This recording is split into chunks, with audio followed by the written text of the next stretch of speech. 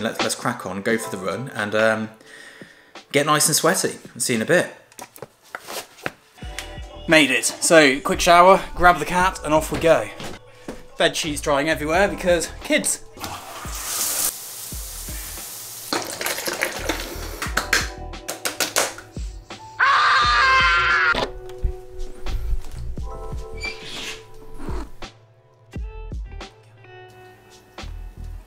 Good girl. Well done. Put your tail in as well. So for those of you who don't know, Tin House Studios is, and this is a whole YouTube channel, this is not my main thing. This is not who I am as a working person. I actually work over at scotchcasino.com, which is my commercial work.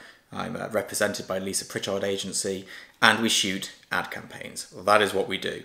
And I'm going to do a day in the life video of that. If you want to see that, let me know below and let me know what you want to see so I can try and include it. Pop it in the comments. That's really helpful for me to know what you find interesting. My partner's actually away for the weekend, so it is just me. So I'm actually going to do more work than usual because I don't have anyone else to consider.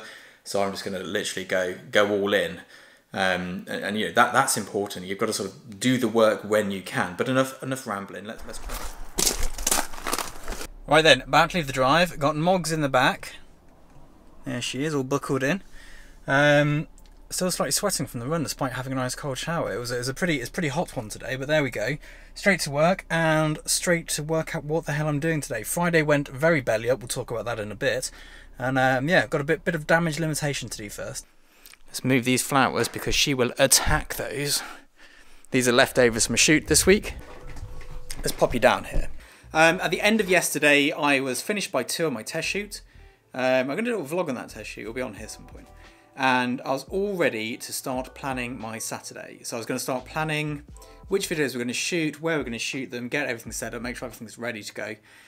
And then I got a phone call from my agent and we needed to get together a quote ready for Monday morning. And that was Friday gone. And I need to make 4 YouTube videos today. Normally I do more than this. But this is actually an extra day of filming, as it were. This is a bit of extra because I didn't quite get enough done on my YouTube filming day. I'm 4 videos short because I'm doing 3 video weeks at the moment, just to sort of work out whether 1, 2 or 3 is the best return on time. So 1 video a week kind of keeps the channel maintaining. 2 has very slight growth, and so far 3 has had disproportionately good growth, and 4 is not something I'm going to try because I cannot in any way maintain that. But I think it'll be like a 2 to 3 a week depending on shoot schedules in the week and how shattered I am. What's going on, Moggs? You wanted attention. Okay, so one of the things we need to do at the start of the day is have a look at YouTube. And this is not go and watch videos that I want to see. This is to see if anything interesting has happened in the YouTube world of photography that I might have an opinion on. I've got to go to the Tin House Studio website, into the back end, see what orders we've got. I mean, a lot of them are automated. So if you buy a workshop, you just download it. If you buy a pre-sale ticket, it goes out. But portfolio reviews, one-to-one calls, mentorship programs, that all comes in a little bit differently. So I need to do that. I then got to go to MailChimp and sort out my next newsletter because I've got some stuff I want to tell you all about. I need to get that into the newsletter. That's a very important part of the marketing.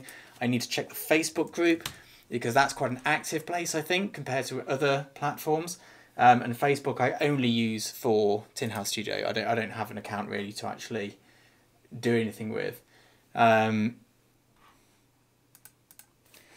Now the last bit I need to do is go into my Patreon and make sure all my DMs are applied to and that we've got some content going on there, because the Patreon is a little bit more thought out than the actual like social media in general, and it's where I share stuff that I can't share elsewhere, whether that's opinions, personal stuff or work or little bits that I can't put on other social media. So I quite enjoyed doing the Patreon because I can actually be me.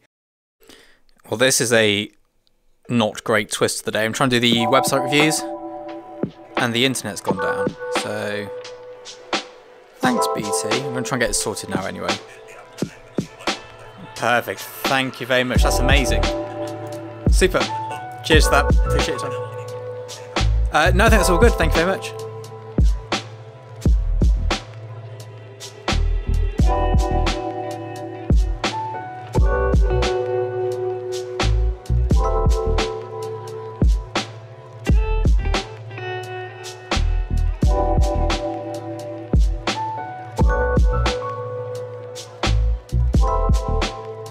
this is what my desk looks like when I'm working. It is just a messy background. But there we go. So we need to tidy this up, and then we're making a video all about how this little setup over here works and what it does. Let me show you Moggy in a little sleepy area.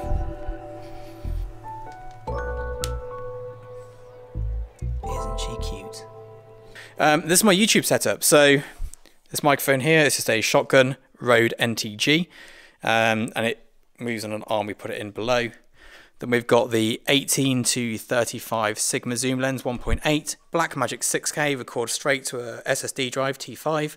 Powering off these lighter batteries at the moment. I normally use V-mount, but it's easier to move around when it's lighter. So I've removed a lot of the like crap around it. And then yeah, sometimes we use the lav mics, the wireless setup. Don't ever record in full quality. I do like the lowest quality 6K possible. Don't need full quality for YouTube, but this is the rig, and it's done me well. It's done me proud. I do a lot of work on it. It's not perfect, but it's all right. And then lighting wise, we use this big beast with an Aputure Pro 600D in the studio, and then in the office we use a much smaller Godox light because it's small and it runs off the Sony batteries over here. So nice and easy to use, and it's easy to get through the door into the office, whereas this, not so much. But these 600D Pro lights, absolute beast mode, and yeah, I really like using them. Just good solid bit of kit. And this is on a Berkey, what's it called?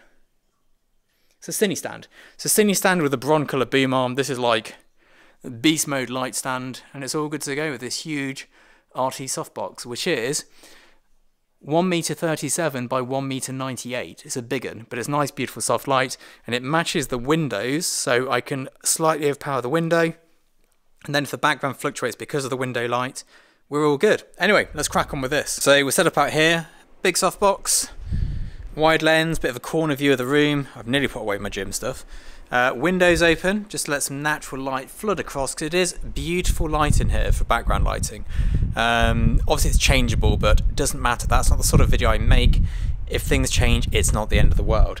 Then we quickly do a quick scene, bring it in here, just make sure that it grades okay. I've not done anything daft, that the audio is turned on and all that good stuff. And now all I need to do is cool the room down, because it's so hot that I'll be a sweaty mess in a few minutes. And once it's all cooled down, we'll begin filming. So my view, this is what I see. So there's my camera, my microphone, big light up there. I sort of sit here talking to this bit, and then I get a playback on here, which is sometimes I check, and I shouldn't do that, but just to make sure I've not moved out of focus, because there's no autofocus here. It's all, you know, film camera-y stuff, manual focus and all the rest of it. Right then, I have done over here, you see that screen?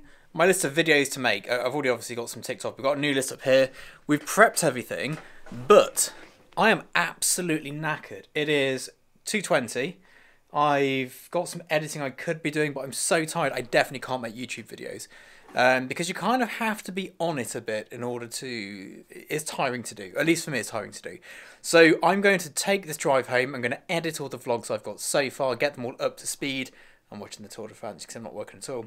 And I'm going to rest. I'm going to come back in tomorrow and we're going to continue this. So let's do that, because... Good lord, do I need a rest. Let's see what Moggy's up to. Now, the problem is we're at the mercy of little Moggy here. If she doesn't want to come back, then we have to kind of wait for her to be ready. Because I'm soft and I don't like forcing her to do things. But there we go. Big light. Look at this. Beast. Yeah, it's got some nice light going on. There we go. There's no special training with the cat. She just does what she does and kind of go with it.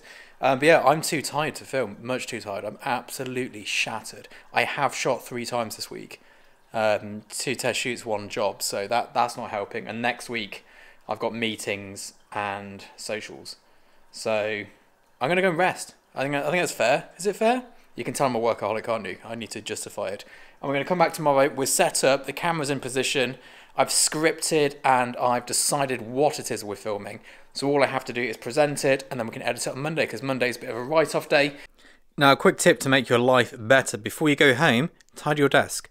So just doing this a quick clean up, make sure it's all nice, and then when I come in to film tomorrow, if I film in here, there's my shot and it looks okay. It's not perfect, it's not YouTuber clean, but you know, I've got to work as well. I can't just be YouTubering. Right then, so we're back from where we started. I've got my vlog drive. So I work on these predominantly. These are Samsung T5s. And if I'm ever too tired to do like work split up into different energies, some is high energy work, some is low energy work. This is mid energy. So I'm going to get the editing done, drink this raspberry kombucha, and generally just do some like menial tasks. Do stuff that is low. I've got a lot to do, but I haven't got the energy for the high octane stuff. So I'm going to focus on easy tasks that don't stress me too much. There's a lot of them to do, like really basic stuff as well.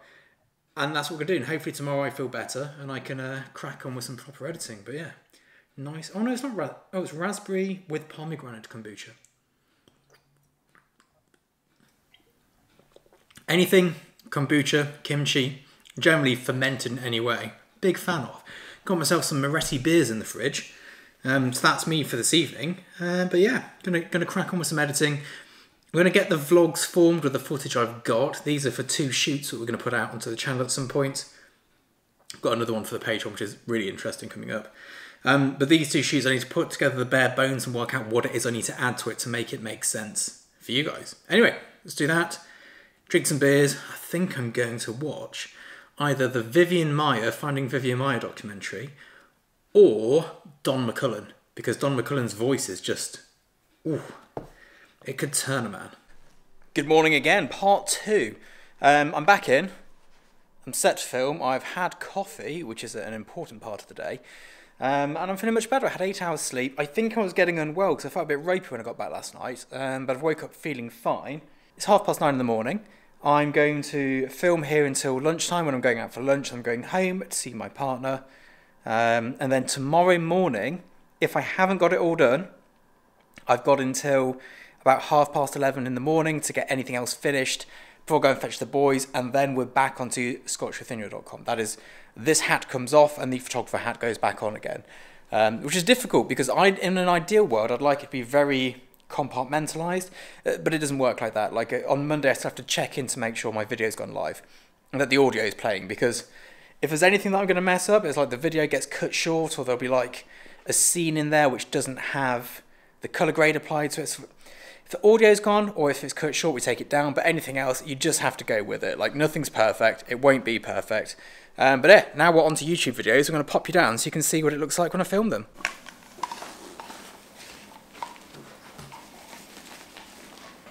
Hey, welcome back. In today's video, I'm going to talk about a very short subject, and that is estimates and quotes. So I'm 3 videos in, and we're going to go for some more because I've got a good old list on here. I'll just like quickly let you know the way that I film these. Why is that not tracking my eyes and it's tracking something else? There we go. So the way that I film these videos is that I have a title and that's it, and I talk about the title. It does mean there's a lot of jump cuts and pauses, so I'll often be going, I'll be sat here saying, and then yes, I think what we need to do here is, and I'll freeze and pause like this until the thought finishes forming, and then I'll continue talking. And that way I can do a really slick jump cut. Because I can't read very well. I'm dyslexic, so reading a teleprompter is not an option. So we just have the title and then we ramble. And if I mess it up, we just do another take. If I get to the end of it and go, that didn't work, we'll just start again. And it seems to be the most efficient way for me to do this anyway. Just put the aircon on to cool the room down a bit because it's becoming a sweaty mess. And this is our next setup. So just using window light, which is always good. We're just recording using the lav mics now, so we've got the Rode Wireless Go, which are cheap and good. And just doing some bits about the camera and kit, and then we're going to do some how-to videos as well. So making good progress, apart from I've just got to offload the memory card here because I filled it, and that's a 1 terabyte memory card that sits there. So we're putting that onto the system, and I've created quite a lot of mess. I don't tidy as I go, which I should. But there we go. That's going to all get done, and then we're off to lunch ski. So there we go, that's it. That's my day done. It is, what are we on? 11:30 in the morning. There is nothing more I can really do today. There's more that I need to do. We're going to put that onto Monday morning, but this is my day in the life. Yes, it's split over 2 because I got tired, but you get the gist. Hope you found it interesting. Hope you've, seen something which you perhaps didn't know was happening or whatever it may be, but this is how we run Tin House Studios. Obviously, there's work off the back of what I've done today. I've got the editing to do, got the thumbnails to make, got the uploads to do. That has to fit in. That's often done in the evenings. We often use just my little Mac MacBook laptop. I'll edit on there, render whilst I'm sleeping, upload from home, come into the studio, whatever it may be. It has to fit around the 9 to 5-ness of my office job, which is being a photographer. But it's totally doable. I'm going to make a video at some point as a free download to show you how to start a YouTube channel. I think my video work has come on leaps and bounds from having never made a video when I started this to now making videos commercially now and again. Not to the same extent as my stills work, but still I do make commercial videos.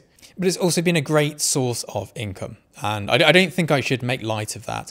During lockdown, there were periods where the only money I was making were from workshops and YouTube, and it was a lifesaver. It just removed all that stress. And yes, I had savings, but I didn't want to dip into my savings. I wanted to keep, moving forwards financially. So having this extra income stream has been so useful, so helpful, and just really made my stress levels a lot less, because commercial photography is all over the shop. You're winning one day and you're losing the next. And it's a real hard thing for me personally to deal with. And I find it much easier, instead of dealing with the ebbs and flows of money, just to go, here is a steady income stream. This makes this much every month. And my photography money, that's bonus. That's just a bonus. And it's obviously more than this makes, but mentally it works for me to think of it like that. If I can make enough to live on doing YouTube and workshops, then the up and down of the photography doesn't matter, and if anything, it's exciting. It's brought the joy back to it, because I don't have to worry about budgeting, going, well, some years, first half of the year, I'll be up massively, but I don't know if that's going to continue. There's always that fear, so you hold back, or some years you're down massively in the first 6 months, and the next 6 months are huge, you get some massive campaigns. It's all over the place, and I personally don't like that living. It's not how I like to be. So this has been great for me, and I'm really grateful that you've all joined on this journey. And join the Facebook group. I'm always checking in there. Be part of the community. It's a great community we have here. There's a lot of people wanting to be photographers or who've become photographers, and some have shot some great ad campaigns over the last couple of years. It's a nice group of people. I'm really grateful for that, and for you guys all joining me. Anyway, hope you've enjoyed this. See you soon. Bye-bye.